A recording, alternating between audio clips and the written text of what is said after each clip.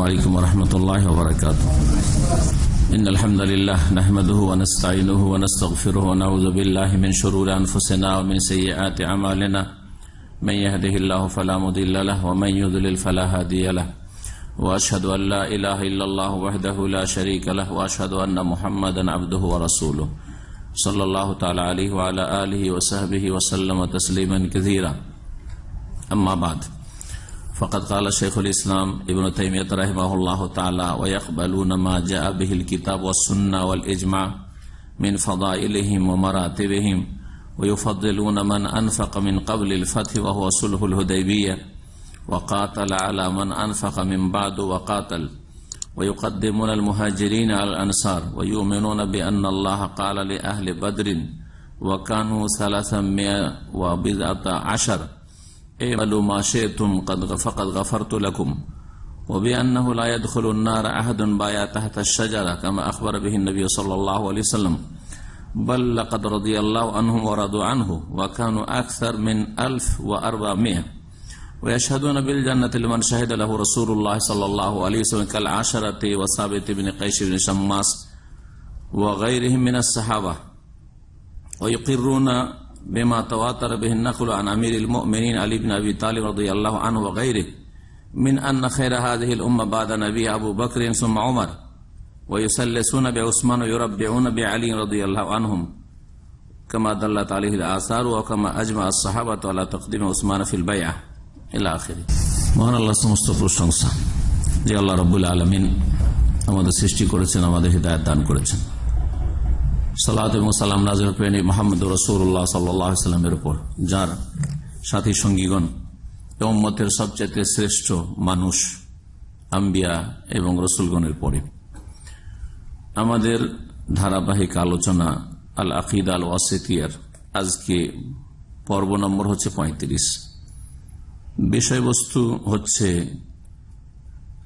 সাহাবায়ে কেরামদের ফজিলত এবং আহলুস সুন্নাহ ওয়াল জামাতের তাদের ক্ষেত্রে ভূমিকা বা বিশ্বাস এবং তাদের একের অন্যের ওপর শ্রেষ্ঠত্ব বা ফজিলত।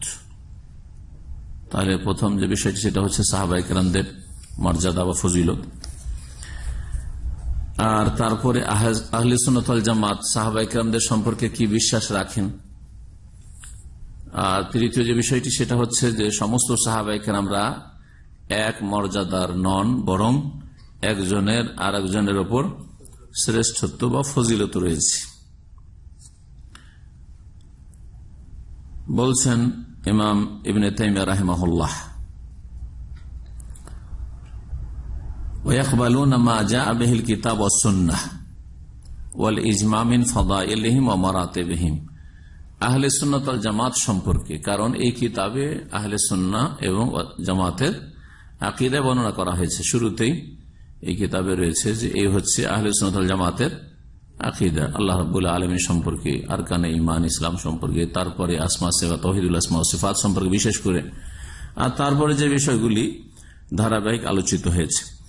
শেষ দিকে এই সাহাবায়ে কেরামদের সম্পর্কে, আহলে বাইত সম্পর্কে, উম্মাহাতুল মুমিনিন সম্পর্কে, এসব বিষয়গুলি এবং এই উম্মত সম্পর্কে এইসব আলোচনা হয়ে এই কিতাব শেষ হবে। আহলে সুন্নাত ওয়াল জামাত সম্পর্কে বলছেন যে কোরআন এবং সুন্নাহ আর ইজমাতে যেই ফজিলতগুলি বর্ণিত হয়েছে, কোরআন সুন্নাহে বর্ণিত হয়েছে এবং তার উপর ইজমা হয়েছে। তাহলে এখানে তিনি বলতে চেয়েছেন যে দিন ইসলামের উৎস হচ্ছে প্রথম কোরআন কারীম, আর তারপরে রাসূলুল্লাহ সাল্লাল্লাহু আলাইহি ওয়াসাল্লামের সুন্নাহ বা হাদিস, আর তারপরে তৃতীয় হচ্ছে ইজমা। তো কোরআন সুন্নাহ এবং ইজমার দ্বারা যেসব ফজিলত এবং যেসব মর্যাদার কথা তাদের প্রমাণিত, তা সাদরে গ্রহণ করেন, কবুল করেন কারা? আহলে সুন্নাহ এবং ওয়াল জামাহ। ويفضلون من أنفق من قبل الفتح وهو صلح الحديبية وقاتل على من أنفق من بعد وقاتل। সাহাবায়ে কেরামদের একদল হচ্ছেন সাবিকিন আল আউয়ালিন, যারা অগ্রণী, জি, প্রথম সারির, প্রথম যুগেই ইসলাম গ্রহণ করেছেন, যাদেরকে সাবেকুন বলা হয়। আর কিছু সাহাবায়ে যারা পরবর্তীকালে কিছু বিলম্বে ইসলাম গ্রহণ করেছেন রাসূলুল্লাহ সাল্লাল্লাহু আলাইহি ওয়াসাল্লাম জীবদ্দশায়। তো হুদায়বিয়ার সন্ধির পূর্বে যারা আল্লাহ রাস্তায় ব্যয় করেছে, জিহাদ ফি সাবিলিল্লাহ করেছে, ব্যয় করেছে, ধন সম্পদ ব্যয় করা হোক আর নিজের মেহনত পরিশ্রম ব্যয় করা হোক, জিহাদ ফি সাবিলিল্লাহ শরীরে জিহাদ করে, অথবা ইবাদত বন্দেগী হোক, সবকিছু যারা হুদায়বিয়ার সন্ধির আগে আল্লাহ রাস্তায় ব্যয় করেছে এবং ওয়াকাতাল, এবং যারা সশস্ত্র জিহাদ করেছে বদরে, ওহদে, খন্দকে, এগুলি হচ্ছে হুদায়বিয়ার সন্ধির আগে। হুদায়বিয়ার সন্ধি কখন হয়েছে, কত সালে? ষষ্ঠ হিজরিতে। দ্বিতীয় হিজরিতে কোন জিহাদ হইল? বদর। তৃতীয় হিজরিতে ওহদ। চতুর্থ হিজরিতে যেটাকে বলা হয়েছে যে ওইরকম বড় কোন জিহাদের নেই, কিন্তু বদরে তারা এসে আবার, কারণ ওহদে প্রতিশোধ নিয়ে তাদের মন বলছে, বদরে আবার এসে প্রতিশোধ নেবে, এরকম ছিল। এই জন্য প্রস্তুতি ছিল সাহাবায়ে কেরামদের। আর তারপরে পঞ্চম হিজরিতে হলো খন্দক। ষষ্ঠ হিজরিতে হুদায়বিয়ার সন্ধি। তো হুদায়বিয়ার সন্ধির আগে যারা আল্লাহ রাস্তায় ব্যয় করেছেন, জিহাদ করেছেন, ইবাদতবন্দি করেছেন, ঈমান নিয়ে এসেছেন, তাদেরকে ফজিলত দিয়ে থাকে আহলে সুন্নাত ওয়াল জামাত ওই সমস্ত সাহাবায়ে কেরামদের উপর যারা তারপরে ইসলাম গ্রহণ করে দিনের খেদমত করেছেন। তাই বলছেন ওয়ায়ুফাদ্দিলুনা, আহলে সুন্নাত ওয়াল জামাত ফজিলত দান করে, শ্রেষ্ঠত্ব দিয়ে থাকে ওই সমস্ত সাহাবায়ে কেরামদেরকে মান আনফাকা মিন ক্বাবলিল ফাতহি, যারা বিজয়ের পূর্বে খরচ করেছে। এই বিজয়ের পূর্বের ব্যাখ্যাটা কি? এখানে অনেকেই হয়তো বা আপনাদের প্রায় সকলে বিজয় মানে শুধু মক্কা বিজয় বুঝেন, তাই না? কিন্তু কোরআনে কারিমে যে বিজয়ের আয়াতগুলি রয়েছে বিভিন্ন ক্ষেত্রে রয়েছে। যে আয়াতটি সূরা ইযা জাআ নাসরুল্লাহ ওয়াল ফাতহ, ফাতহ মানে এখানে বিজয়, সেটা হচ্ছে মক্কা বিজয় সম্পর্কে, সেটা হচ্ছে মক্কা বিজয় সম্পর্কে। কিন্তু যেটা সূরাতুল ফাতহ, একটা সূরার নামই হচ্ছে সূরা আল ফাতহ, জানা আছে? আর না হলে কার কাছে কোরআন থাকলে বের করেন। সূরাতুল ফাতহ 26 পারার, সূরা আহকাফ, সূরা মুহাম্মদ, আর তারপরে সূরাতুল ফাতহ, তারপর সূরা হুজুরাত। জি, এই সূরাতুল ফাতহের প্রথম আয়াতটা কার মুখস্থ আছে? ইন্না ফাতহানা লাকা ফাতহাম মুবিনা, হে নবী নিশ্চয় আমি ফাতাহনা লাকা, তোমাকে বিজয় দান করেছি, ফাতহাম মুবিনা, সুস্পষ্ট বিজয়। সূরা ইযা জাআ নাসরে শুধু রয়েছে ওয়াল ফাতহ এবং বিজয়। ইযা জাআ নাসরুল্লাহ, যখন আল্লাহর সাহায্য আসবে, ওয়াল ফাতহ এবং বিজয় আসবে। আর এখানে রয়েছে তোমাকে আমি সুস্পষ্ট বিজয় দান করেছি। ইন্না ফাতাহনা লাকা ফাতহাম মুবিনা লিয়াগফিরা লাকা আল্লাহু মা তাকাদ্দামা মিন যামবিক ওয়া মা তাআখার। এই আয়াত কখন নাযিল হয়েছিল? এই আয়াত মক্কা বিজয়ের সময় নাযিল হয়নি। এই আয়াত তার 2 বছর পূর্বে নাযিল হয়েছে, মক্কা বিজয় 8ম হিজরিতে, ঠিক না? এই আয়াত নাযিল হয়েছে হুদায়বিয়ার সন্ধির সময়, হুদায়বিয়ার সন্ধির কাল। এই জন্য এই সূরাতে রয়েছে ওই গাছের তলায় বায়াতের কথা, বায়াতের রিজওয়ান, লাকাদ রাদিয়াল্লাহু আনিল মুমিনিনা ইয ইউবাইউনাকা তাহতা শাজারা, ওই বায়াতের কথা রয়েছে। ওসমান রাদিয়াল্লাহু তাআলা প্রতিশোধ নেওয়ার জন্য যে বায়াত হয়েছিল, বায়াতের রিজওয়ান বলা হয়। কারণ রিজওয়ান এই জন্য বলা হয় যে আল্লাহ সন্তুষ্টি ঘোষণা করেছেন ওই সব সাহাবায়ে কেরামদের ক্ষেত্রে যারা এই গাছের তলায় তাহতা ইউবাইউনাকা লাকাদ রাদিয়াল্লাহু আনিল মুমিনিন, আল্লাহ ওই সব মুমিনদের রাজি হয়ে গেছেন, সন্তুষ্ট হয়ে গেছেন। ইয ইউবাইউনাকা তাহতা শাজারা, যখন তারা বায়াত করছিল গাছের তলায়। এই সূরাতে রয়েছে ইন্নাল্লাযীনা ইউবাইউনাকা ইন্নামা ইউবাইউনাল্লাহ, নিশ্চয় হে নবী তোমার সাথে এখানে এই যে হুদায়বিয়ার সন্ধিতে, এখানে হুদায়বিয়ার প্রান্তে যারা বায়াত করছে তারা যেন আল্লাহর সাথে বায়াত করছে। তোমার সাথে শপথ করা, আল্লাহর সাথে তাদের শপথ। এগুলি পীরদের ক্ষেত্রে আয়াত নয়।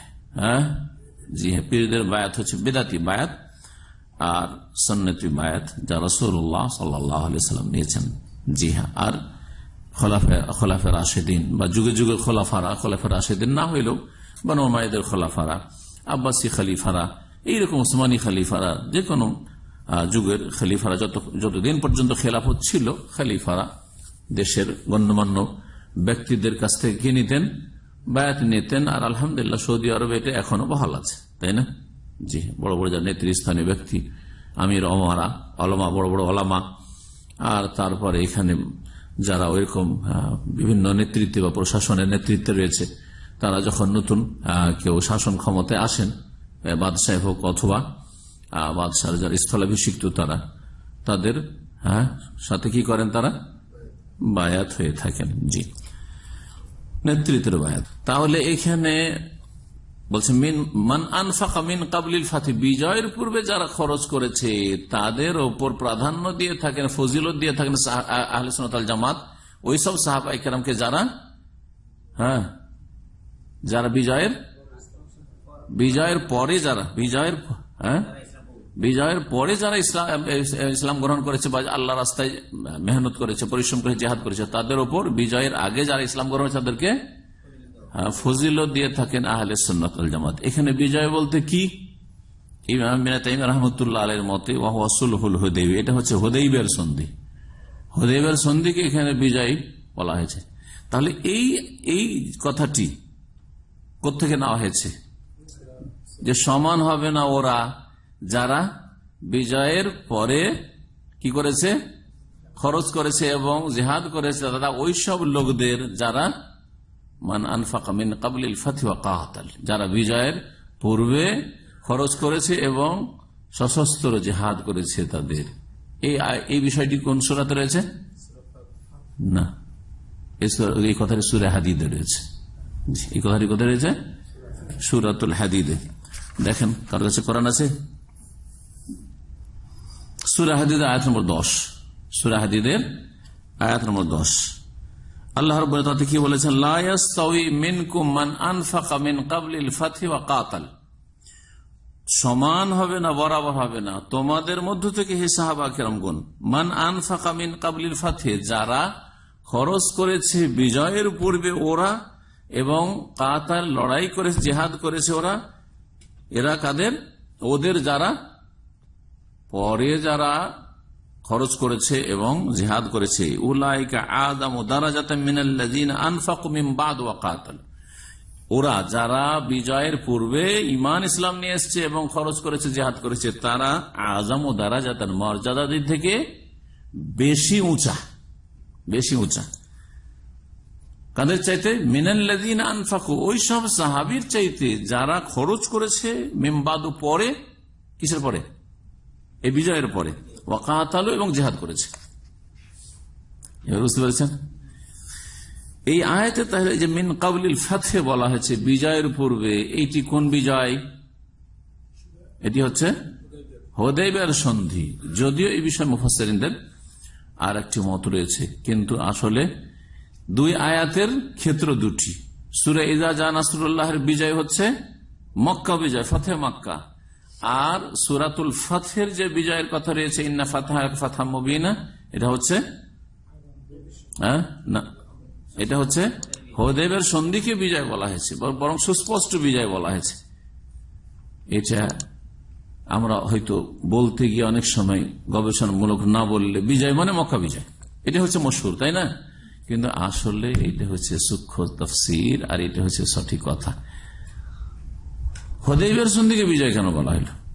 অথচ হুদাইবিয়ার সন্ধিতে যে দফাগুলি লেখা ছিল, সেগুলিতে সবগুলি দেখা যায় যে মুসলিমদের হার হার হার, ঠিক না? জানা আছে না নেই যে বিষয়গুলি লিখা আছে? তার মধ্যে একটা কি ছিল? প্রথম ছিল যে 10 বছরের জন্য চুক্তি হলো, 10 বছরের জন্য চুক্তি হলো। মক্কার লোক মদিনার মুসলিমদের ওপর কোন রকমের আক্রমণ করবে না, আর মুসলিমরা মক্কার লোকদের কোন আক্রমণ করবে না, ঠিক আছে? 10 বছরের চুক্তি হলো। আরেকটি,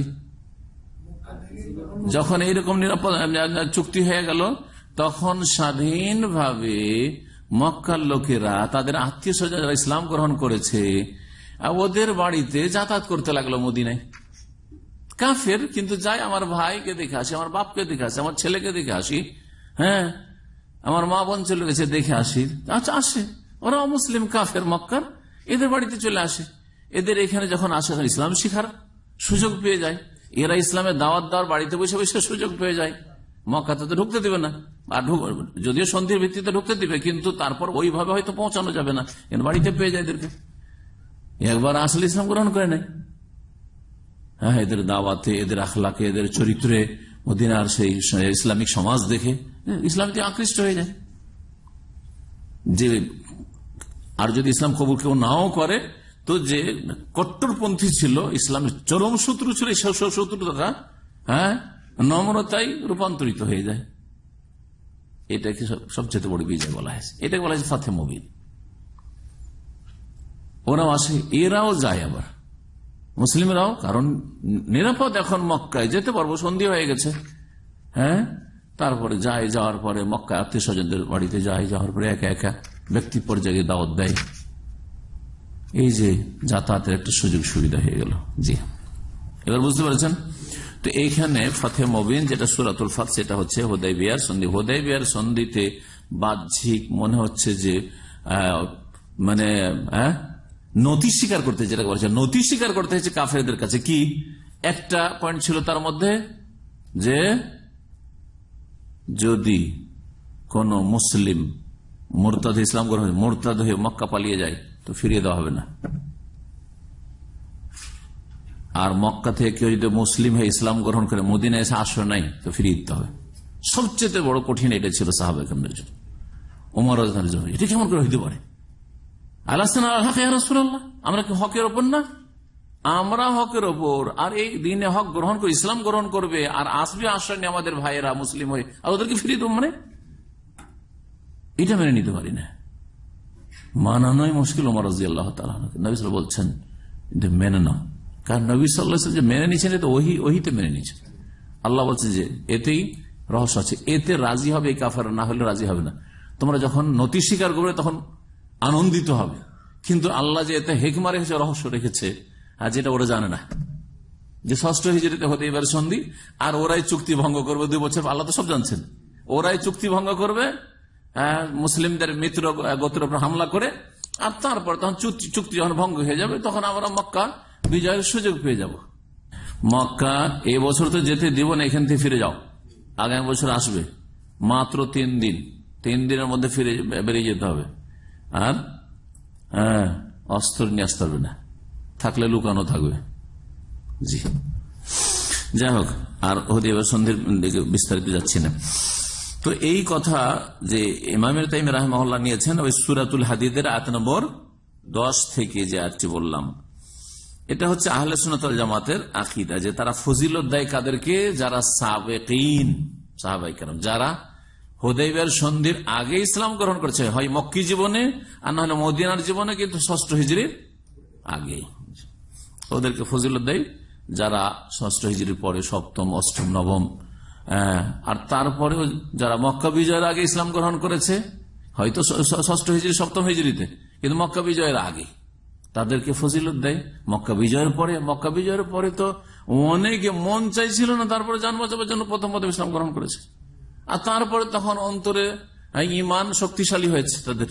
জি, যারা অধিকাংশই হুনাইনের যুদ্ধে যখন তীরের বর্ষণ শুরু হইল, হাওয়াযান গোত্রে, তখন সব এমন ভাবে ছত্রভঙ্গ হয়ে গেল যে ভালো ভালো সাহাবায়ে কেরামরা বিব্রত হয়ে তাদের দেখা দেখি যেন আর টিকা যাবে না মনে হয়। জি, এরাই আসলে প্রথমখানে পরাজয়ের কারণ হয়েছিল। আর তারপরে রাসূলুল্লাহ সাল্লাল্লাহু আলাইহি ওয়াসাল্লাম সামনের দিকে বাড়ছেন, আর ইলাইয়া ইবাদাল্লাহ, কোথায় যাচ্ছ তোমরা, ফিরে আসো। সাহাবায়ে কেরাম, যারা খাঁটি সাহাবায়ে কেরাম, চিন্তা করেন কথা তো ঠিকই, আমরা যাচ্ছি কোথায় পালিয়ে? এরা তো সব নিউ মুসলিম, এরা পালিয়ে যাচ্ছে, আমরা পালিয়ে যাবো? আর রাসূলুল্লাহ সাল্লাল্লাহু আলাইহি ওয়াসাল্লাম পিছন থেকে ডাক দিচ্ছেন আর আমরা পালিয়ে যাচ্ছি। তাড়াতাড়ি ফিরে আসে। আবার যুদ্ধ শুরু, আল্লাহ বিজয় দান করলেন। আল্লাহ এখানে দেখিয়েও দিতে চাইলেন যে তোমাদের মনে মনে একটা গর্ব হয়েছিল, আনন্দ হয়েছিল। ঈদ আজাবাতকুম কাসরাতুকুম, সংখ্যাধিক্য তোমাদেরকে চমৎকৃত করেছিল, আনন্দিত করেছিল। হ্যাঁ, যে 10,000 যেমন তখন, কিন্তু 10,000-এ যায় না যে আমরা পুরাতন খাঁটি মুসলিম কয় হাজার, আর এইসব নিয়ে মুসলিম এক্ষুনি মক্কা বিজয় হয়েছে, আর ওখান থেকে মাত্র 10-15 দিন হয়নি আর হুনাইনের যুদ্ধে চলে এসেছে। পীরের বর্ষণে টিকবে কি করে? জি, কারণ ইমান এখনো অত মজবুত হয়নি। আল্লাহু আকবার। বলছেন তারপরে ওয়ায়ুকাদ্দিমুন আল মুহাজিরিন আল আনসার, তারপরে সাহাবায়ে কেরামদের দুটি দল রয়েছে, একটি হচ্ছে মুহাজিরিন, আরেকটি হচ্ছে আনসার। মুহাজিরিন কারাকে বলা হয়?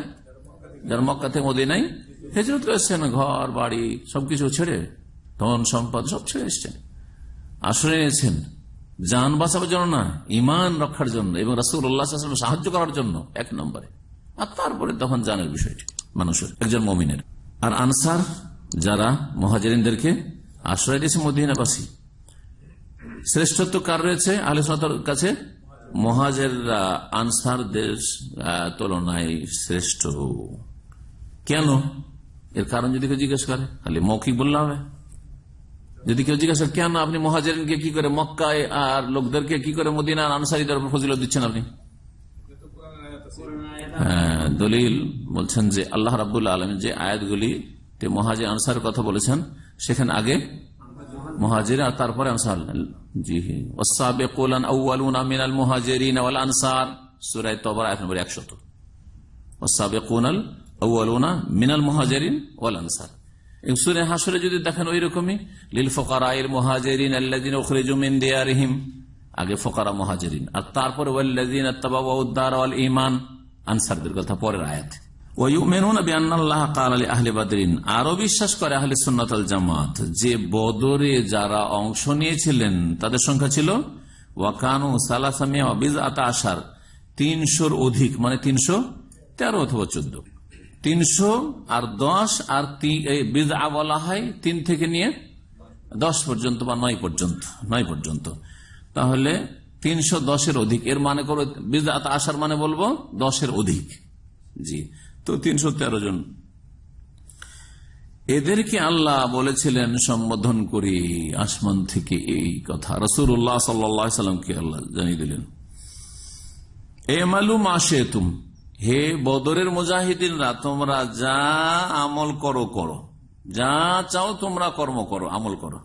এর মানে এই নয় যে কাবিরা গুনাহ করো, হ্যাঁ, এর মানে এই নয় যে ফরজ ছাড়ো, নামাজ পড়ো না পড়ো, সালাত আদায় করার নাই করো। এর মানে এই নয় যে যাকাত দেওয়ার না দাও। এর মানে এই নয় যে হজ করার নাই করো আর সিয়াম পালন করার না করো। এটা অর্থ নয় আসলে। শেখ সালেহ ফৌজান এর কি ব্যাখ্যা করেছেন, ওনার ব্যাখ্যাতে আপনাদের শোনাচ্ছি, এবং তিনি নকল করেছেন যে কথাটি গুরুত্বপূর্ণ, তা আপনাদেরকে শোনাচ্ছি। বলছেন যে আহলে সুন্নাত বিশ্বাসী যে বিআন্নাল্লাহ ক্বালা লি আহলি বদরিন, আল্লাহ বলেছেন বদরের মুজাহিদিনদেরকে ওয়া কানু সালাসামিয়া ওয়া বিজআত আশার, তাদের সংখ্যা ছিল 313 জন। আমালু মা শি'তুম, যা চাও তোমরা আমল করো, ফাকাদ গাফারতু লাকুম, তোমাদেরকে ক্ষমা করে দিলাম, মাফ করে দিলাম। আল্লাহ অন্তর্যামী কিনা?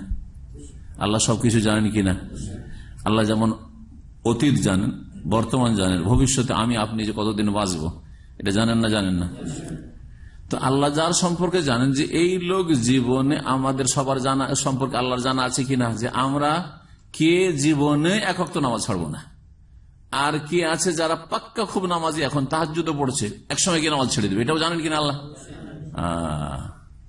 এবার তাহলে বুঝে গেছেন কেন আল্লাহ ঘোষণা করেছেন যে যা আমল করো আমি মাফ করে দিলাম।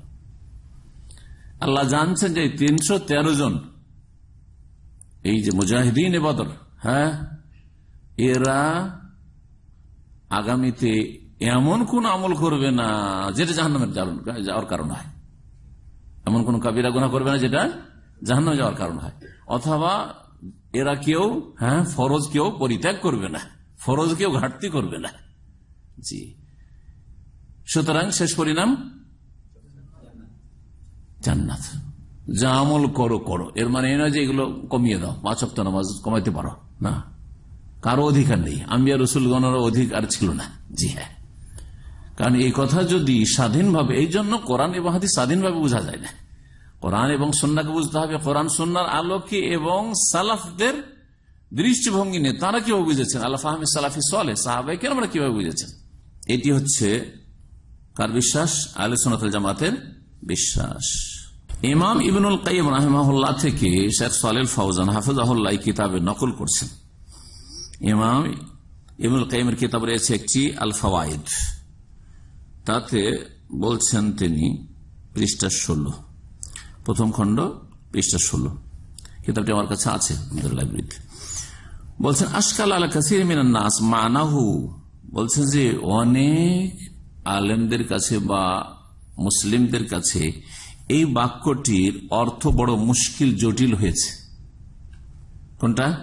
এ মালুমা সেতু, যা চাও তোমরা আমল করো, কর্ম করো, ফাকাদ গাফারতু, তোমাদেরকে ক্ষমা করে দিলাম। মানে আপনাদের যদি বলা হয় যে আপনারা যা ইচ্ছা তাই করেন, সব মাফ, তো আপনারা সাধারণ জ্ঞানে কি বুঝবেন? যে নামাজ পড়ি আর নাই পড়ি, রোজা রাখি আর নাই রাখি, এবার গরমের দিন তাহলে রোজা রাখি আর না রাখি, তো মাফ হয়ে গেছে। তো দেখি না, এটা কি বোঝানো হয়েছে? না, এটা বোঝানো হয়নি। বলছেন যে অনেক লোকের জন্য এই বিষয়টি বোঝা এই জন্য জটিল হয়েছে। সুম্মা যাকারাল আকওয়াল ফি যালিক, তারপরে এই সম্পর্কে বিভিন্ন মন্তব্যগুলি উল্লেখ করেছেন।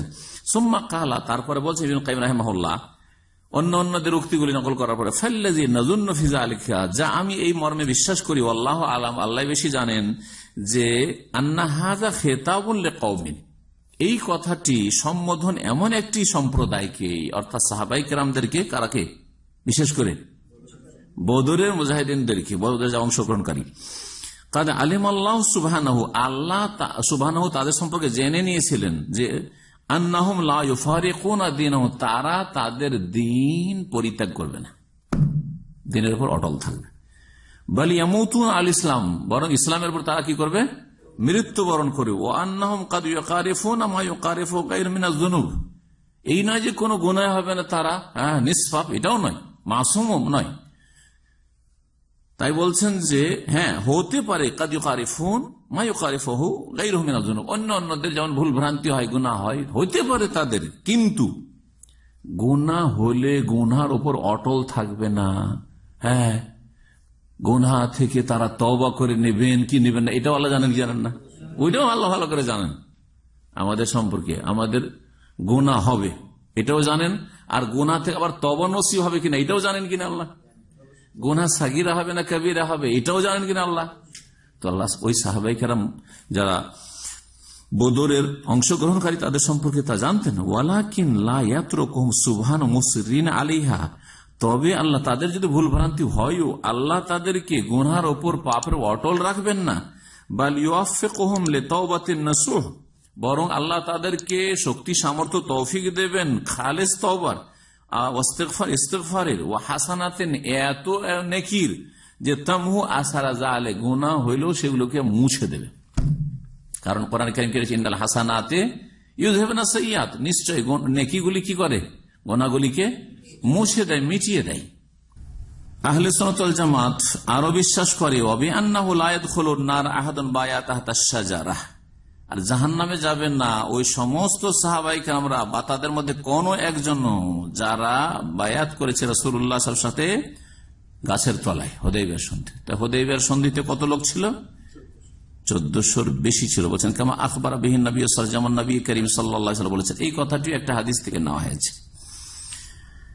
এক, তারা জাহান্নামে যাবে না যারা হুদায়বিয়ার সন্ধি হাজির। 2 নম্বর যে লাকাদ রাদিয়াল্লাহু আনহুম, আল্লাহ তাদের উপর রাজি হয়ে গেছেন, আল্লাহ তাদের রাজি হয়ে গেছেন এবং তারাও আল্লাহর উপর রাজি হয়ে গেছে, আল্লাহর নিয়ামত পেয়ে বা হয়ে যাবে। জি, জান্নাতে বারজাখী জীবনে রাজি হয়ে গেছে, আর জান্নাতে তারা রাজি হয়ে যাবে। এই কথাটি রয়েছে কোরআনে কারীমে, তাই না? লাকাদ রাদিয়াল্লাহু আনিল মুমিনিনা ইয ইউবাইউনাকা তাহতা আশ-শাজারা, আল্লাহ ওদের রাজি হয়ে গেছেন। ওয়াকানু আকসার মিন আলফ ওয়া আরবামিয়া, এদের সংখ্যা 1400-র বেশি ছিল। আর যে বিষয়টি বললাম যে লা ইয়াদখুলুন নার আহাদুন বায়া তাহতা আশ-শাজারা, যারা গাছের তলায় বায়াত করেছে তারা কেউ জাহান্নামে যাবে না, এটি হাদিসটা শোনাই আপনাদেরকে। নবী করিম সাল্লাল্লাহু আলাইহি ওয়াসাল্লাম তাদের সম্পর্কে বলেছেন। এই হাদিস সহিহ মুসলিমে রয়েছে। এই হাদিস সহিহ মুসলিম 2496 বলছেন রাসূলুল্লাহ সাল্লাল্লাহু আলাইহি ওয়াসাল্লাম, জাবের রাদিয়াল্লাহু আনহু বর্ণনাকারী, লা ইয়াদখুলুন নার আহাদুন বায়া তাহতা আশ-শাজারা, এমন কোন ব্যক্তি জাহান্নামে যাবে না ওদের মধ্য থেকে যারা গাছের তলায় বায়াত করেছিল। আর যে কথাটি বদরের সাহাবায়ে কেরামদের সম্পর্কে, বদরি সাহাবায়ে কেরাম সম্পর্কে বলা হইল, সেটা সহিহাইনের হাদিস রয়েছে, সহিহ বুখারী মুসলিম হাদিস রয়েছে। হাতিব ইবনে আবি বালতার ওই যে চিঠি পাঠানোর ঘটনা, কারো ঘটনা জানা আছে? তার কোন আত্মীয় মক্কায় ছিল না, হ্যাঁ পরিবার ছিল, কি করেছিলেন যে ওদের জন্য একটু দেখাশোনা করে, সেজন্য একটা চিঠি লিখি, গোপন রহস্য রাসূলুল্লাহ সাল্লাল্লাহু আলাইহি ওয়াসাল্লাম কখন কি করতে চাইছেন এই সম্পর্কে একটা মহিলাকে চিঠি দিয়ে পাঠিয়েছিল। চিঠি সম্পর্কে ওহী হয়ে গেল, চিঠিটা নিয়ে আসা হলো উদ্ধার করে, ওই মহিলা নিয়ে যাচ্ছে, এক মহিলা নিয়ে যাচ্ছিল মক্কায়। আর তারপরে সাহাবীরা আবু মারুফা বলছেন যে ইয়া রাসূলুল্লাহ অনুমতি দেন, এর গর্দন উড়িয়ে দিই। রাসূলুল্লাহ সাল্লাল্লাহু আলাইহি ওয়াসাল্লাম ওমা ইউদরিক, তুমি কি জানো, লাআল্লাহ ইত্তালা আলা আহলে বাদরিন, হতে পারে মানে এই সন্দেহ নাই, মানে নিশ্চিত যে আল্লাহ তাদের অন্তর সম্পর্কে ওয়াকিফাল হয়েছেন, যে এই বদরীরা কখনো মুরতাদ হবে না, ইসলামের দুশমন হবে না, ইসলামের খেলাফ বা ইসলামের ক্ষতির কাজ করবে না। যদি বাহ্যিক তোমাকে মনে হচ্ছে যে বড় অন্যায় কাজ করেছে, হ্যাঁ ইসলামের বিরুদ্ধে, তাই না, এটা আজকালকার জামানায় যদি করা হয় এটা হচ্ছে দেশদ্রোহিতা, ঠিক কিনা। একটা দেশের আরেক দেশের সাথে যুদ্ধ লাগছে, আর যদি খবর দিয়ে দেয় যে এই হতে যাচ্ছে, দেশদ্রোহিতা না, সোজা ফাঁসিতে চড়বে। কি বলেছিলেন যে আল্লাহ ইত্তালা আলা আহলি বাদরিন ফাকালা ইমালু মা শিতুম, তোমরা যা আমল করো ফাকাদ গাফারতু লাকুম, তোমাদেরকে মাফ করে দিলাম। আল্লাহ আসমান থেকে বলে দিয়েছেন এই কথা। রাসূলুল্লাহ সাল্লাল্লাহু আলাইহি ওয়াসাল্লাম বদরী সাহাবায়ে কেরামদের সম্পর্কে শুনিয়েছিলেন। ওয়াশহাদুনা বিল জান্নাতি লিমান শাহিদা লাহু রাসূলুল্লাহ সাল্লাল্লাহু আলাইহি ওয়াসাল্লাম। এখন আরেকটি বিষয়, আহলে সুন্নাত ওয়াল জামাত জান্নাতি বলে কাকে, কোন সাহাবায়ে কেরামকে, যেই সাহাবীকে রাসূলুল্লাহ সাল্লাল্লাহু আলাইহি ওয়াসাল্লাম জান্নাতে সার্টিফিকেট দিয়েছেন। আগেরগুলি তো হয়ে গেল, বদরীরা জান্নাতি, যারা হুদায়বিয়ার সন্ধিতে হাজির হয়েছে জান্নাতি, ঠিক না। তারপরে নাম ধরে ধরে যেসব সাহাবায়ে কেরামদেরকে রাসূলুল্লাহ সাল্লাল্লাহু আলাইহি ওয়াসাল্লাম সার্টিফিকেট দিয়েছেন, সাক্ষী দিয়েছেন যে ওরা জান্নাতি, তাদের সম্পর্কে আহলে সুন্নাত বলে যে অমুক অমুক জান্নাতি। ওয়াশহাদুনা বিল জান্নাত, জান্নাতের সাক্ষী দেয় আহলে সুন্নাতরা লিমান, ওই সমস্ত সাহাবায়ে কেরাম সম্পর্কে যাদের সম্পর্কে রাসূলুল্লাহ সাল্লাল্লাহু আলাইহি ওয়াসাল্লাম সাক্ষী দিয়েছেন, যেমন কালা আশরা মানে আশরা মুবাশশারা, 10 জন সাহাবী, কেউ নাম বলতে পারেন? দেখি 10 জন সাহাবীর নাম একটু রিপিট করা যায়, সময় চলে যাচ্ছে। হ্যাঁ, আবু বকর, ওমর, ওসমান, আলী, আবু ওবায়দা বিন জাররাহ, আবু ওবায়দুল্লাহ না, আবু ওবায়দা, আব্দুর রহমান বিন আউফ, জুবাইর বিন আওয়াম, তালহা বিন ওবায়দুল্লাহ, হ্যাঁ, সাদ বিন আবি ওয়াক্কাস, জি, আর একটা বাকি আছে না, হ্যাঁ হ্যাঁ সাদের কাছাকাছি, হ্যাঁ মাশাআল্লাহ, ওমর রাদিয়াল্লাহু তাআলার ভগ্নিপতি, জি, সাঈদ ইবনে যায়েদ ইবনে আমর ইবনে নুফাইল, গোটা পুরো পুরুষ নাম, সাঈদ ইবনে যায়েদ ইবনে আমর ইবনে নুফাইল, সাঈদ ইবনে যায়েদ আর কি। জি, আমরা কিন্তু এরকম করে মুখস্থ করিনি। জি, আমাদের একজন ওস্তাদ ছিলেন, তো আরবি কবিতার ছন্দে মুখস্থ করিয়েছিলেন। তো ওই যে একবার মুখস্থ করেছি ক্লাসে বসে মুখস্থ করেছি, আর একটা খাতাতে নোট করে নিয়েছিলাম যে বাই চান্স যদি ভুলে যাই, কারণ স্মৃতিশক্তি খেয়ানত করতে পারে, বিশ্বাসঘাতকতা করে না, কিন্তু খাতা কলমে লিখলে বিশ্বাসঘাতকতা করবো, খাতা হেফাজতে থাকলেই হইল। তো খাতাতে লিখেছিলাম পুরাতন ডায়েরিতে, আমার সেই ছাত্র জীবনের 20 বছর বয়সের কথা বলছি। আমার ছেলে মেয়েদেরকে আমি এভাবে মুখস্থ করিয়েছি ওই কবিতাটি। জি, যাতে ওই কবিতা থেকে, আরবি কবিতা ওদের মুখস্থ করা খুব সহজ, 2 লাইনের শুধু কবিতা আছে, ছন্দে তাড়াতাড়ি মুখস্থ থাকে, ঠিক না। জি, তো আশরা মুবাশশারা হয়ে গেল। জি, তারপরে সাবিত ইবনে কাইস ইবনে সাম্মাস, উনি ছিলেন বক্তা, একজন খতিব। জি হ্যাঁ, তো ওনাকে জানার সার্টিফিকেট দিয়েছেন। ওয়া গায়রুহুম মিনাস সাহাবা, এছাড়া অন্যান্য আরো সাহাবায়ে কেরাম, যেমন একজন বলে ইয়া রাসূলুল্লাহ, যখন নবী সাল্লাল্লাহু আলাইহি ওয়াসাল্লাম বলেন 70 জন বিনা হিসাবে বিনা আযাবে জান্নাত যাবে, তখন কে ছিল সেটা? ওকাশ ইবনে মেহসান, কিতাব উত্তরাদি পড়েছেন, ওকাশ ইবনে মেহসান, উদুল্লাহ ইয়াজালানি মিনহু, বিনা হিসাবে বিনা আযাবে জান্নাত, তাহলে তো জান্নাতের সার্টিফিকেট পেয়েছেন, আনতা মিনহুম। জি হ্যাঁ, এইরকম বেশ কিছু সাহাবায়ে কেরামদেরকে সার্টিফিকেট দিয়েছেন রাসূলুল্লাহ সাল্লাল্লাহু আলাইহি ওয়াসাল্লাম। এইরকমই ইহুদিদের আলেম আব্দুল্লাহ বিন সালাম, একটি হাদিস দ্বারা প্রমাণিত, তাকেও রাসূলুল্লাহ সাল্লাল্লাহু আলাইহি ওয়াসাল্লাম জান্নাতের সার্টিফিকেট দিয়েছেন বা সাক্ষী দিয়েছেন তার সম্পর্কে। এই জন্য ওয়াগাইরহুম বলে ছেড়ে দিয়েছেন। ওয়ায়ুকিরুনা বিমা তাওয়াতার বিহি নাকলু আন আমিরিল মুমিনিন আলী ইবনে আবি তালিব। এখানে আগের আলোচনার আগে বাকি সাহাবে কেরাম সম্পর্কে কি বলবেন তাহলে, যাদের সম্পর্কে নাম ধরে ধরেও সার্টিফিকেট দেননি আর এই কথা বলেননি যে তারা বদরিও না আর তারা হুদাইবিয়ার সন্ধি তো হাজির হয় না, তাহলে তাদের সম্পর্কে কি বলবেন? হ্যাঁ, এই বিষয়টা জেনে তো। হ্যাঁ, রাদিয়াল্লাহু আনহু ওয়া রাদু আনহু, জি, তাদের সম্পর্কে কি বলবে এটা কথা শেখ সালেহ ফৌজান এখানে উল্লেখ করেছেন, কারণ কথাটি জেনে রাখা ভালো। বলছেন তার ভাষায় বলি, ইয়াশহাদু আহলুস সুন্নাত ওয়াল জামাত বিল জান্নাতি লিমান শাহিদা লাহু রাসূল বিযালিক।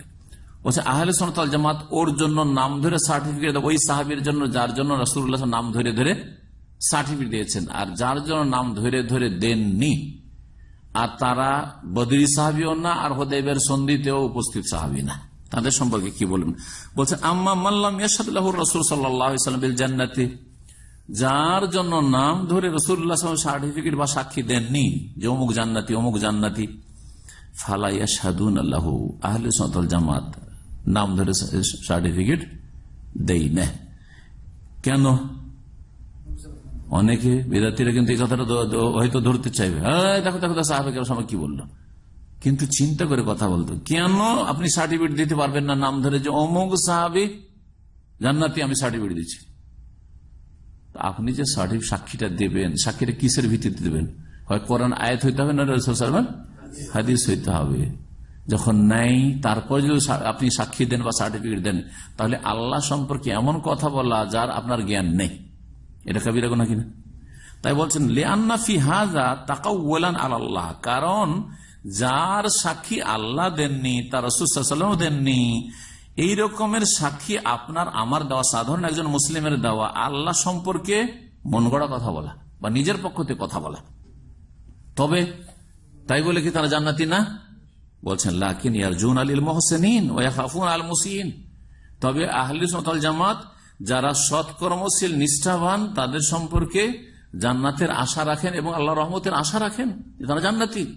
ওয়া ইয়াখাফুন আল মুসিইন, আর কেউ যদি কোনো মন্দ কাজ করে তাহলে তার সম্পর্কে আশঙ্কা করেন। এটা হচ্ছে আম কথা, যদিও সাহাবায়ে কেরামদের ক্ষেত্রে ইনশাআল্লাহ সবাই, কিন্তু আমরা নাম ধরে সার্টিফিকেট দেওয়ার সম্পর্কে যেহেতু দলিল আমাদের কাছে নেই, সেই জন্য ওইভাবে দেব না।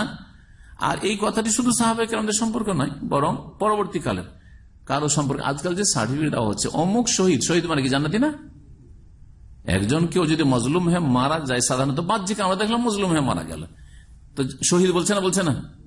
হ্যাঁ, আর স্বপ্নের কিচ্ছা কাহিনী তার জন্য গড়ে নিচ্ছে। তো এই যে সার্টিফিকেট দিচ্ছেন, কিয়ামতের দিন আল্লাহ জিজ্ঞেস যদি করে যে তুমি যে শহীদ বলেছিলে তার মানে জান্নাতি, তো শহীদ বলার তোমার দলিল কি আর জান্নাতি বলার দলিলটা কি তোমার? কোথায় পাবেন? আল্লাহ সম্পর্কে তাহলে না জেনে মিথ্যা কথা বলা বা বানাওয়াট কথা বলা। তাই বলছেন যে ভালো মানুষ সম্পর্কে, এই উম্মতের যে কোনো ভালো মানুষ সম্পর্কে আল্লাহর রহমতের আশাবাদী হবে যে ইনশাআল্লাহ জান্নাতি কথা বলবেন, নিশ্চয়ই জান্নাতি উম্মুক, না এটা না। আর যদি দেখেন যে পাপিষ্ঠ, তো জাহান্নামী সার্টিফিকেট দেবেন? ওর মতো পাপী কেউ আছে সে তো জাহান্নামী। আজকাল কিন্তু অনেকে বলে এরকম, এটা আপনার বলার অধিকার নেই, তবে আশঙ্কা যারা মন্দ কথা কাজে লিপ্ত হয়েছে তাদের সম্পর্কে আহলে সুন্নাত ওয়াল জামাত কি করে? আযাবের আশঙ্কা করে। আর যারা মুহসিনিন সৎকর্মশীল তাদের সম্পর্কে রহমতের আশা রাখে। ওয়াহাযা আসলুন মিন উসুলিল আকীদা, এটি হচ্ছে আকীদার একটি মৌলিক বিষয়, আকীদার একটি মৌলিক বিষয়। তারপরে যে বিষয়টি রয়েছে সেটা হচ্ছে যে তরতিব বা সিরিয়ালে ফজিলতের ক্ষেত্রে, কারণ আমাদের আজকের বিষয়বস্তুর মধ্যে একটি কি আছে? বায়ান ও তাফাদুলিহিম, সাহাবায়ে কেরামদের একের অন্যের উপর শ্রেষ্ঠত্ব বা ফজিলতের বর্ণনা। তো বলছেন যে আহলে সুন্নাত ওয়াল জামাত ইকরার করে বা স্বীকৃতি দান করে বা বিশ্বাস করে কি, যা আমিরুল মুমিনিন আলী ইবনে আবি তালিব রাদিয়াল্লাহু তাআলা আনহু থেকে মুতাওয়াতির সূত্রে বর্ণিত। মুতাওয়াতির মানে বহু, একবার স্পষ্ট প্রমাণিত, বহু সূত্রে প্রমাণিত। মুতাওয়াতির সবচেয়ে শক্তিশালী সূত্র সনদের ক্ষেত্রে, আর তারপরে মশহুর, তারপরে আজিজ, তারপরে গরীব, এই চারটা স্তরে হাদিসে যারা মুস্তালাহ হাদিসের ক্লাস বেশ কয়েক বছর আগে করেছিলাম, আমরা কিছু ইন্টারনেটে আছে, ক্লাসগুলোতে আছে। তো মুতাওয়াতির সূত্রে বর্ণিত হয়েছে আলী রাদিয়াল্লাহু তাআলা আনহু থেকে এবং অন্যান্য সাহাবায়ে কেরাম থেকেও মিন এই বিষয়টি আন্না খায়রা হাযিহিল উম্মাহ বাদা নবী আবু বকর সুম্মা উমর, এই উম্মতের সবচেয়ে শ্রেষ্ঠ ব্যক্তি নবী সাল্লাল্লাহু আলাইহি সাল্লামের পরে কে? আবু বকর এক নম্বর, তারপরে সুম্মা উমর, তারপরে উমর, তারপরে ওয়ায়ুসাল্লিসুনা বিউসমান, তৃতীয় স্তরে রাখেন উসমানকে, ওয়ায়ুরাব্বিউনা বিআলী, আর 4 নম্বরে রাখেন আলী রাদিয়াল্লাহু তাআলা আনহুকে। আহলে সুন্নাত ওয়াল জামাত কামা দাল্লাত আলাইহিল আসার, যেমন বিভিন্ন হাদিসগুলি বা আসার মানে সাহাবায়ে কেরামদের উক্তিগুলি প্রমাণ করে, ওয়াকামা আজমা সাহাবাতু, যেমন সাহাবায়ে কেরামদের ইজমাও রয়েছে আলা তাকদিমে উসমান ফিল বাইআতে, বায়াতের ক্ষেত্রে, খেলাফতের বায়াতের ক্ষেত্রে উসমানকে আলীর আগে রাখা। যখন ওমর রাদিয়াল্লাহু তাআলার উপরে খেলাফতের বিষয়টি আসলে যে কে খলিফা হবেন, তখন ওমর রাদিয়াল্লাহু তাআলা কি করেছিলেন, তরিকাটা কি অবলম্বন করেছিলেন জানা আছে? 6 জন, 10 জন কেন বলছেন? 6 জন সঙ্গে কি করেছিলেন? শুরা সদস্য, 6 জন বিশিষ্ট শুরা একটা কায়েম করে দিয়েছিলেন। এই 6 জন মশওয়ারা করে পরামর্শ করবেন। মদিনার যারা সাহাবায়ে কেরাম রয়েছে বাকি, তাদের একটু পরামর্শের ভিত্তিতে তাদের পরামর্শ নিয়ে 6 জনের মধ্যে 2 জন হচ্ছেন যাদের একজনকে খেলাফত দেওয়ার মানে প্রস্তাব উঠল। ওসমান রাদিয়াল্লাহু আনহুকে একটা প্রস্তাব, আর একটা প্রস্তাব হচ্ছে আলী রাদিয়াল্লাহু তাআলা আনহুকে। এই ক্ষেত্রে মদিনার বিভিন্ন বাড়িতে বা বিভিন্ন মানুষের সাথে যোগাযোগ করার কাজটি করেছিলেন আব্দুর রহমান বিন আউফ রাদিয়াল্লাহু তাআলা আনহু। আসাম সবগুলি কিন্তু আসাম মুবাশশারা যে 6 জন ছিলেন। তো তারপরে তিনি দেখলেন যে উসমান রাদিয়াল্লাহু তাআলার সমর্থকের সংখ্যা আলী রাদিয়াল্লাহু তাআলার সমর্থকের চাইতে বেশি। তখন উসমান রাদিয়াল্লাহু তাআলা আনহুকে কি করা হইল? খলিফা বানানো হইল মশওয়ারা, পরামর্শের ভিত্তিতে। যে পরামর্শের কথা, সূরার কথা আল্লাহ কোরআনে কারীমে বর্ণনা করেছে 2টি আয়াত। তাই বলছেন যে সাহাবায়ে কেরামদের তাহলে ইজমা হয়েছে কিসের ওপর? যে উসমান রাদিয়াল্লাহু তাআলা বায়াতের ক্ষেত্রে আলীর আগে তিনি খলিফা হয়েছেন। এর উপর ইজমা কার হয়েছে? সাহাবায়ে কেরামদের ইজমা, ঐক্যমত রয়েছে। আর ইজমা কিন্তু একটি দলিল শরীয়তের। মা'আন্না বা'দা সুন্নাহ কানু কাদ ইখতালাফু ফি উসমান ওয়া আলী রাদিয়াল্লাহু আনহুম বা'দা ইত্তিফাক আলা তাকদীম আবী বকর ওয়া উমর আইয়ুহুমা আফদাল। একটি বিষয় হচ্ছে খেলাফতের মাসআলা, আর একটি বিষয় হচ্ছে ফজিলতের শ্রেষ্ঠত্বের মাসআলা। 2টি মাসআলা আলাদা করে মনে রাখবেন, তাহলে কথাগুলি স্পষ্ট হয়ে যাবে। উসমান আর আলী এই 2 জনের মাঝে খলিফা কে আগে? এই ক্ষেত্রে জেনে রাখতে হবে যে সাহাবায়ে কেরামদের যখন ইজমা হয়ে গেছে যে তৃতীয় খলিফা হচ্ছেন আমাদের উসমান, তখন খেলাফতের ক্ষেত্রে তৃতীয় খলিফা বারহাক হক খলিফা উসমান, আর চতুর্থ খলিফা রাশেদ বারহাক আলী রাদিয়াল্লাহু আনহু। আর একটি মাসলা কি বললাম? ফজিলতের মাসলা, যে আবু বকর, ওমর, তারপরে উসমান শ্রেষ্ঠ নাকি আলী শ্রেষ্ঠ। এই বিষয়টিতে কিছু আহলে সুন্নাতের ইখতিলাফ রয়েছে। ওই কথা বলছেন মা, অথচ আন্না বাজ আহলে সুন্নাহ, কিছু আহলে সুন্নাত কানু কাদ ইখতিলাফু ফি উসমান ওয়া আলী রাদিয়াল্লাহু আনহুমা, উসমান এবং আলী রাদিয়াল্লাহু আনহুমা সম্পর্কে তারা মতবিরোধ করেছে, তাদের ইখতিলাফ হয়েছে। কি এই বিষয়টি? আইয়ুহুমা আফদাল, যে তাদের 2 জনের মাঝে কে উত্তম। কিন্তু ইখতিলাফ হইল বাদা ইত্তিফাকিহিম আলা তাকদীম আবী বকর ওয়া উমর। হ্যাঁ, তারা আবার সবাই একমত, সমস্ত আহলে সুন্নাত একমত যে আবু বকর আগে, আর তারপরে ওমর, আর তারপরে এখন উসমান না আলী। তাহলে আবু বকর আর ওমরে কোন ইখতিলাফ ছিল না। কেউ বলেনি আহলে সুন্নাতের যে আলী আবু বকরের চাইতে বা ওমরের চাইতে শ্রেষ্ঠ। এই কথা কেউ বলে না। এই কথা আহলে সুন্নাত কেউ বিশ্বাস করেনি আর করে না। কথা বোঝা গেছে? যেটা রাফিজি শিয়ারা বলছে। রাফিজি শিয়ারা বলছে না, রাসূলুল্লাহ সাল্লাল্লাহু আলাইহি ওয়াসাল্লামের পরে কে খলিফা হইতো? খেলাফত হচ্ছে আলীর হকদার, আলী হকদার হবে খেলাফতের। এরা সব দখল করেছে, আউযুবিল্লাহ। এবং সেই ক্ষেত্রে তারা কাফেরও বলে, গুমরাহ বলে, জাহান্নামী বলে, সবকিছুই বলে এরা রাফিজি শিয়ারা। আলাইহিম মিনাল্লাহি মা ইস্তাহিকুন। আহলে সুন্নাতের কিছু লোকের ইখতিলাফ হয়েছে কিসের বিষয়ে? ফজিলতের বিষয়ে, যে ওসমান উত্তম না আলী উত্তম। অধিকাংশ আহলে সুন্নাত কি বলছেন? হ্যাঁ, ওসমান উত্তম, আর এটাই সঠিক। কিন্তু কিছু আহলে সুন্নাত কি বলেছে? যে আলী উত্তম ফজিলতের দিক থেকে। ফাকাদ্দামা কওমুন, এই বিষয়ে তিনটি মত রয়েছে। দুটো মত বর্ণনা করলাম, আরেকটি মত শুনবেন। সেটা হচ্ছে যে আমরা কিছু বলবো না, নীরব, এটাও বলবো না ওটাও বলবো, তাওয়াক্কুফ। ফাকাদ্দামা কওমুন উসমান, একদল আহলে সুন্নাত উসমান রাদিয়াল্লাহু তাআলা আনহুকে প্রাধান্য দিয়েছেন যে তিনি শ্রেষ্ঠ, 3 নম্বরে। ওয়াসাকাতু, তারপরে তারা চুপ থেকে তারা কিছু বলেন। ওয়ারাব্বাউ বিআলিইন, আর 4র্থ নম্বরে বলেছেন আলীর কথা। ওয়াকাদ্দামা কওমুন আলিয়ান, আরেক দল আলী রাদিয়াল্লাহু তাআলা আনহুকে প্রাধান্য দিয়েছেন, বলেছেন তিনি শ্রেষ্ঠ, আর তারপরে ওসমান। ওয়া কওমুন তাওয়াক্কাফু, আর 3য় দল নীরব থেকেছেন। তাওয়াক্কুফ মানে কথা বলতে চাননি এই বিষয়ে, যে আমরা কিছু বলবো না, দুইজনের মাঝে ফজিলত দেব না। জি,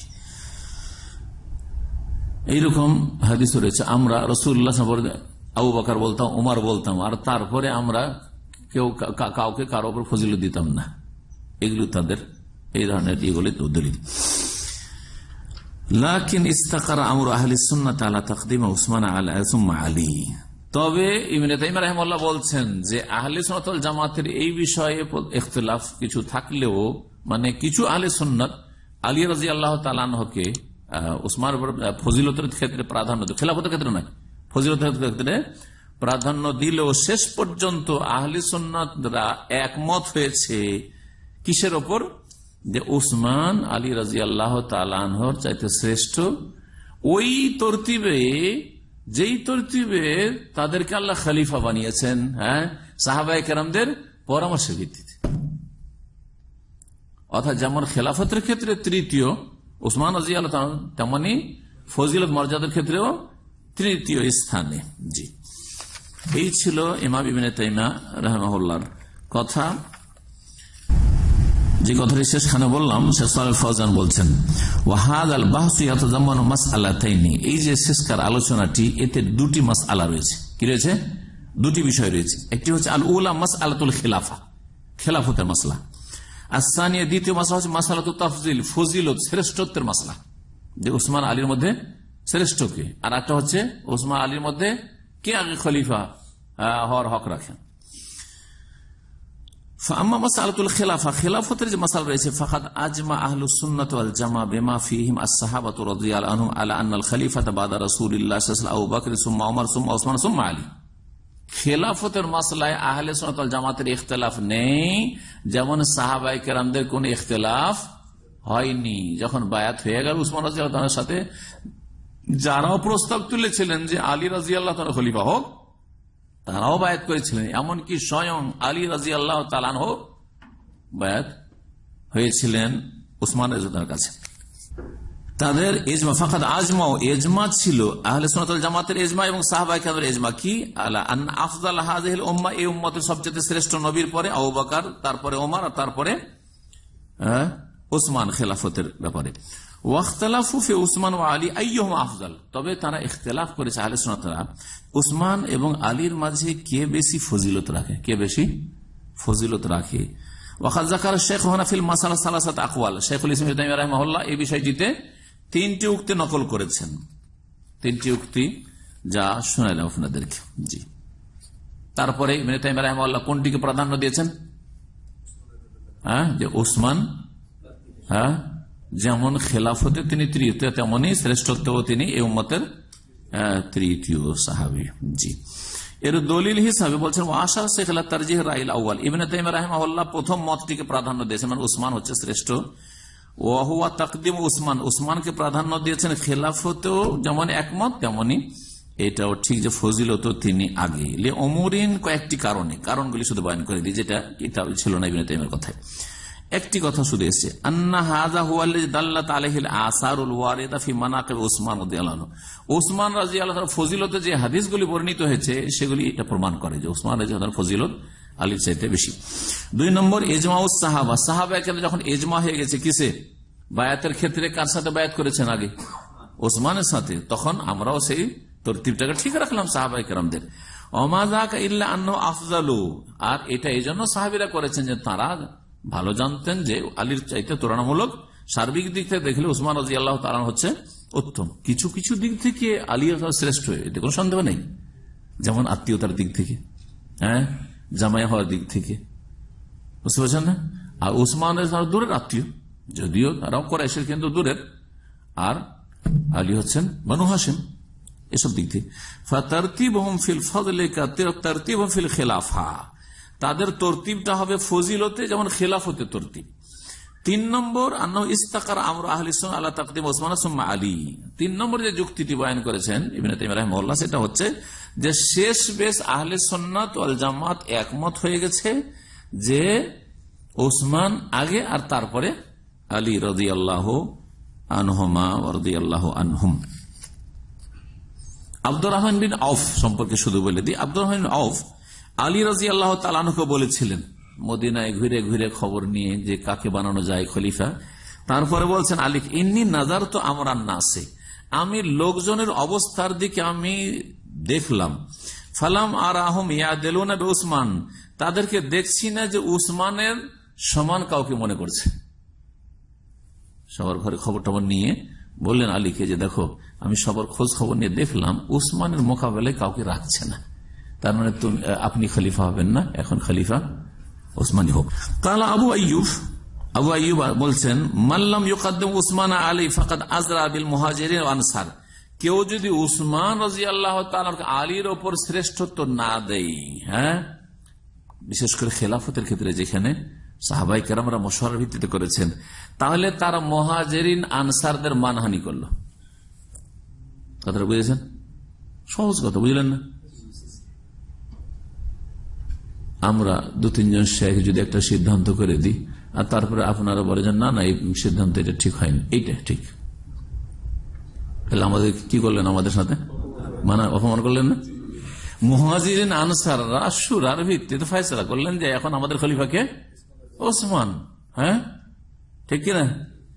আর তারপরে যদি কেউ ইখতিলাফ করে যে না ফজিলতের ক্ষেত্রে উসমান যদি বেশি ফজিলত তাকে মর্যাদা রাখে আলী, তাহলে মানহানি করলো না? জি, অবশ্যই মানহানি করলো। আমরা সাধারণ কমন সেন্সে বুঝছি, একজনকে যদি ইফতার ক্যাম্পের একজন দায়িত্ব ধরেন আমাদের আমির বানিয়ে দিলাম, আর তারপরে একজন কিচ্ছু যদি না বলে, শুধু এই কথা বলে যে অমুকে দায়িত্বটা দিয়েছে, অমুকের চাইতে মোবারক বেশি ভালো হতো, মানহানি হইল না? হইল না? অবশ্যই। জি হ্যাঁ, ফাকাদ আজরা বিল মুহাজিরিন ওয়াল আনসার ফাহাযা দালিলুন আলা আন্না উসমান আফজাল, এটা প্রমাণ করে যে উসমান হচ্ছে বেশি শ্রেষ্ঠ। লিআন্নাহুম কদ্দামুহু বিইখতিয়ার, তারা বাধ্যতামূলক করেননি, তারা স্বাধীন স্বেচ্ছায় তাকে পছন্দ করেছেন এবং আগে বাড়িয়েছেন মশওয়ারার বাদা তাশাওয়ারে, পরামর্শের ভিত্তিতে। ওয়া কানা আলীউন রাদিয়াল্লাহু মিন জুমলাতি মান বায়াহু, আলী রাদিয়াল্লাহু তাআলা ওই সব লোকদের অন্তর্ভুক্ত যিনি বায়াত নিয়েছেন, তিনিও বায়াত হয়েছেন এর সাথে, উসমানের সাথে, আমি আপনার খলিফা মানলাম। ওয়াকান ইয়কিমুল হুদুদ বাইনা ইয়াদিহি, বরং উসমান রাদিয়াল্লাহু আনহু 12 বছরের খেলাফত আমলে আলী রাদিয়াল্লাহু আনহু উসমান রাদিয়াল্লাহু হুকুমে, হ্যাঁ, হুদুদ মানে দণ্ডবিধান কায়েম করতেন। উসমান রাদিয়াল্লাহু বলতেন যে এই কাজটি করেন, আর উনি করতেন এই কাজটি। দণ্ডবিধান কায়েম করা, কাউকে সে বেত্রাঘাত করা হোক, যেমন মদের শাস্তিতে, অথবা ধরেন আরো যেসব শাস্তিগুলিতে রয়েছে, বেত্রাঘাত রয়েছে, বা আরো যেসব হুদুদ রয়েছে, এইগুলোর ক্ষেত্রে। এই ছিল আজকের আলোচনা, আর সময় যথেষ্ট হয়ে গেছে, এখানে শেষ করি ইনশাআল্লাহ তাআলা। বাকি এই বিষয়ের সাথে কাছাকাছি সম্পর্কিত আরো সব মাসাইলগুলো আসছে, যেগুলো বর্ণনা করবো ইনশাআল্লাহ। আহলে বাইত এবং আলী রাদিয়াল্লাহু তাআলা আনহু, যে তিনি চতুর্থ খলিফা, বিষয় সম্পর্কে। সুবহানাকা আল্লাহুম্মা ওয়া বিহামদিকা আশহাদু আল্লা ইলাহা ইল্লা আনতা